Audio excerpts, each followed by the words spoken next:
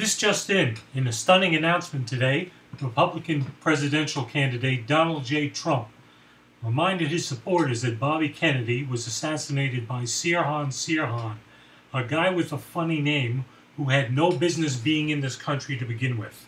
He stated that if elected president, there would be a 5-year moratorium on all people with funny names. Not only are these people a threat, Trump stated, but they're taking away jobs from NRA members, the only real Americans and the only people that have the God-given right to shoot people they don't agree with.